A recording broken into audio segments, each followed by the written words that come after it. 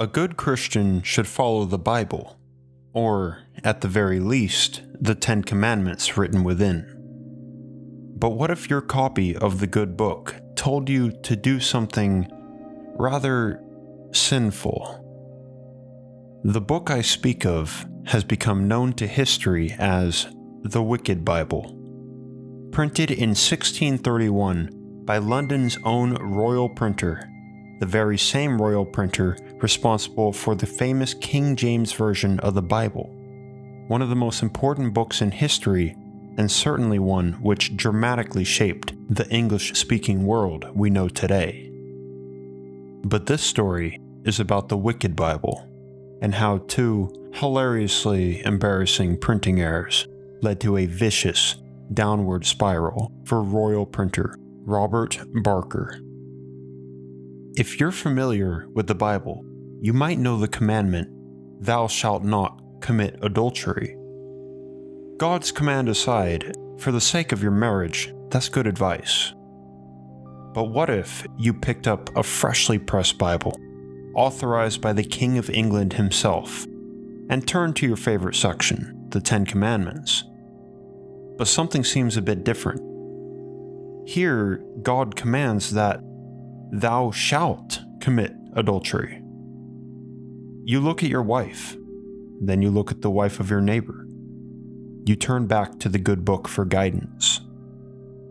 You search for your favorite verse, Deuteronomy 5:24, which usually reads as, "Behold, the Lord our God hath shewed us his glory and his greatness." But something is up with this Bible, which reads as follows: "Behold, the Lord our God hath shewed us his glory and his great ass." Nice. Forgetting a knot is one thing. Actually, history has shown just how common this mistake is. Absent negatives such as this are actually plentiful throughout the many versions of the Bible printed in the past 600 years. And yes, many of them reverse the scriptural meaning to humorous effect. So forgetting a knot is actually understandable.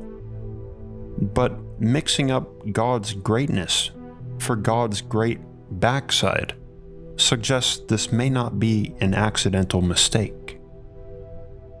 Unfortunately, these two printing errors had already found their way into a massive amount of Bibles.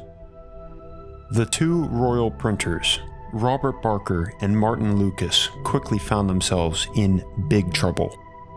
They were called into the Star Chamber for judgment.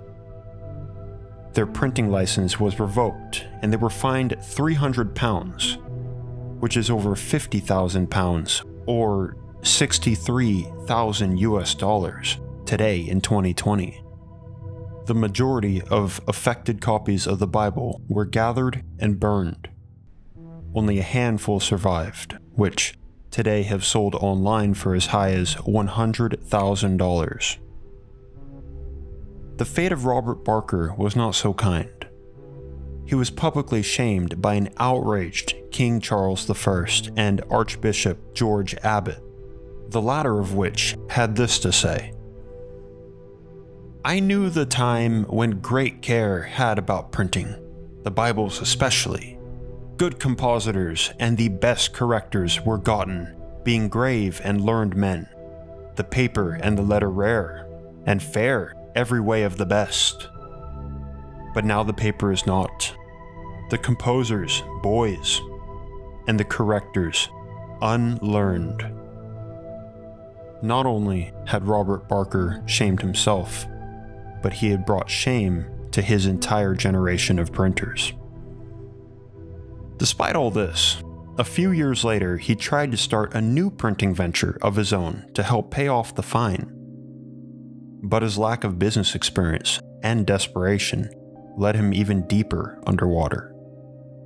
In 1635, he was thrown into debtor's prison, where he would later die alone in 1643. This same man, Robert Barker, was responsible for the first edition of one of the most printed, well-known and influential books of all time, the King James Bible, which he paid for the printing costs out of pocket and made almost no money from it, as profits went to the king. But for his contribution, King James rewarded him with an exclusive license to print the Bible. And this leads into a growing theory that maybe Barker didn't make those dreaded errors at all. What if it was someone else? Someone who purposefully sabotaged his printing?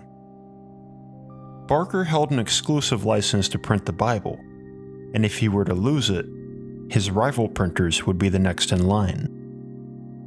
Given this motivation and the fact that, unlike forgetting a word in a sentence, God's great ass is not a typical typographical error, it's totally possible that the wicked Bible was no accident and Robert Barker was set up. What do you think of this theory? Let me know in the comments below. Thank you for watching.